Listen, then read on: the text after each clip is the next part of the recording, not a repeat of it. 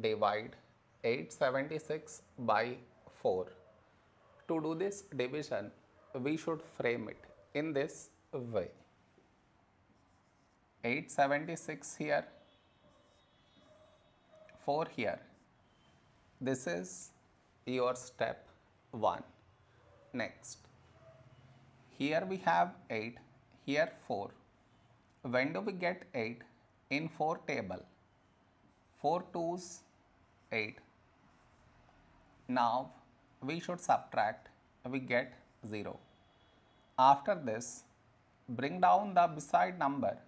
So 7 down, so 7. A number close to 7 in 4 table is 4 1's 4.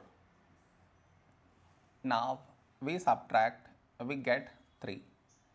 After this, bring down the beside number. So 6 down, so 36.